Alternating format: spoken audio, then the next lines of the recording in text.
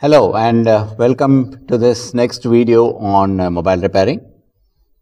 We've been learning about different components which are placed on mobile PCB. We tried understanding some of these components in the earlier videos. Particularly we spoke about resistor, capacitor, transistors and coil as well as the IC in the previous videos. In this video, we will try understanding some of the critical components that are placed in the network section of a mobile PCB. A network section is the primary way through which the mobile connects to the telephone network or the mobile or cellular network. And therefore, it's important for us to understand what are some of the components which are placed in the network section of a mobile phone PCB. You were introduced to some of these components in the video where we spoke about the circuit diagram of a mobile PCB. And you may be aware of their names through that video. We will now try and go a little deeper to understand what their functions are and how they are placed in the mobile PCB. The first component that we will be looking at is called the PFO. A PFO basically stands for Power Frequency Oscillator. Essentially, the PFO's job is to amplify the network signals that are received through the network. Now, let's see how we can identify a PFO. Now, in order to identify the PFO, you will have to look into the network section of the mobile phone PCB. In this mobile, as you can see, the network section is on top, and this black color component that you see here is the PFO. The PFO is usually quite large and is clearly identifiable on any PCB.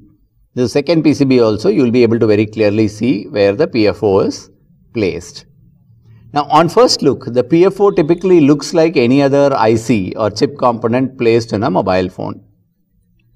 Now, in order to understand how the PFO is placed on the mobile phone, you can try and look at the back side of the PFO to understand how they are soldered onto the mobile PCB. So, when you look at the PFO's position or placement, let's try and get a closer look at the placement of the PFO. You see that the placement is very distinct and you will see these rows and columns, which is very unlike any of the ICs.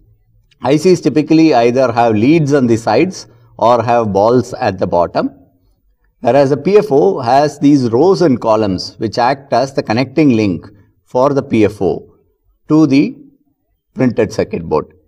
Such tracks are also visible on the back side of the PFO. So, using that you will be able to clearly identify a PFO if a PFO is missing or if you remove it from the PCB. But in order to identify a PFO directly without removal, you will need to study the circuit diagram of a mobile phone very closely. The circuit diagram will be able to exactly tell you where the PFO is placed and how it's connected onto the circuit in the PCB.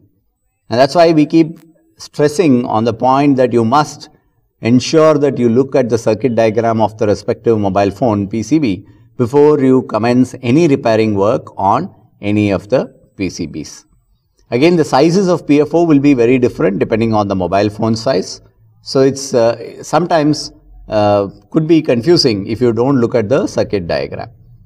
So, look at the circuit diagram, understand where the PFO is, and you will be able to trace and track where this particular component is placed on the mobile phone PCB. Typically, if your PFO is at fault, you may have the following problems. Number one, there may be no network on the mobile phone. Number two, the network could be erratic. You might probably get high signal sometimes and sometimes zero signal also. This could also be a result of a fault in the PFO. Another problem could be a dead set problem.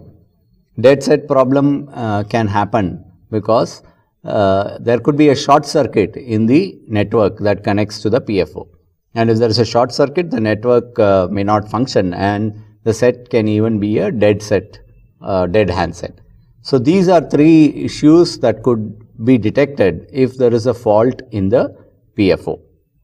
Number one, no network. Number two, erratic network signals. Or number three, the entire mobile set could be dead and that could be due to a short circuit in the PFO or in the circuit on the mobile device connecting the PFO to the rest of the circuit on the PCB.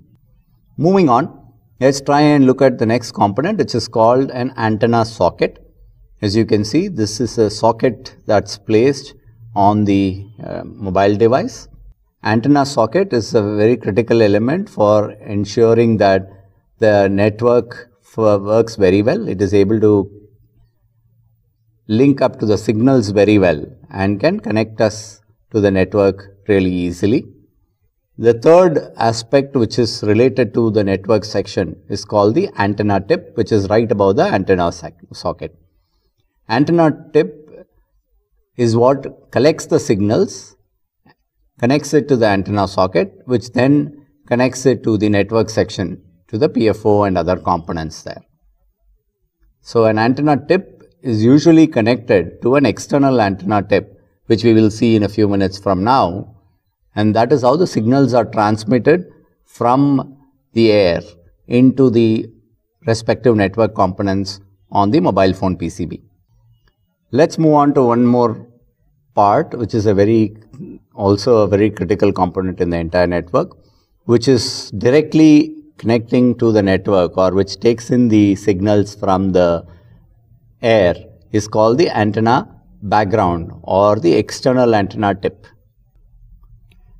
This is the external antenna tip or the antenna background as we see. This is basically a small panel which has two tips on top, and this links to the antenna tip placed on the mobile phone PCB. So this particular part is what attracts the network or connects the mobile phone effectively to the mobile phone network. And this is commonly visible in all mobile phones in different forms. As you can see, those two tips are very clearly visible and will be usually available on the front panel of the device or the internal panel of the device.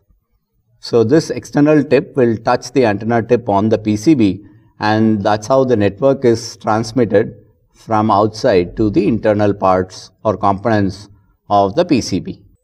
As you can see, is very clearly a metal panel which is placed inside and helps us connect the network signals to the PCB of the mobile phone.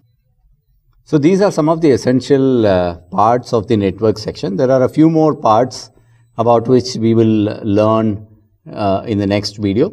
Just to summarize quickly, we talked about PFO, which is a power frequency oscillator, which essentially also acts as an amplifier of the network signals. There is an antenna socket, which also works as connecting the network signals, as a component that connects the network signals onto the PFO. Sometimes the socket can also be used to extend or add an external antenna onto the mobile phone. And sometimes there are also antenna switches which are used. For example, in this PCB, the antenna switch was placed and we've removed this antenna switch. But nowadays, modern mobile phones don't have any antenna switch because that's inbuilt into the PFO. So we looked at the PFO, we looked at antenna socket, antenna tips, and the antenna background or the external antenna tip that connects the network to the internal PCB. Going forward, we will try and understand a few more components which are placed in the network section of the mobile phone. Thank you very much.